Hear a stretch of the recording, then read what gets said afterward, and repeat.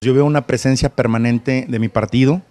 veo una actividad y una organización muy buena de sectores y organizaciones, lo cual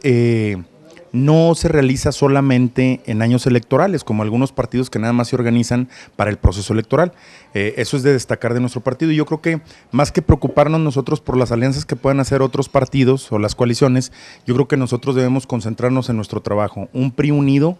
siempre ha logrado muy buenos resultados. No lo digo en un tono triunfalista ni mucho menos, sino que yo sí felicito a la dirigencia de mi partido por el rumbo que lleva, y sobre todo, bueno, pedirles que sigan en esta tesitura. Habremos de valorar también lo que nuestro partido vaya a lograr, si se coaliga o no con algunos otros partidos, habremos de saberlo en breve, pero yo creo que las alianzas llegaron para quedarse y son para fortalecer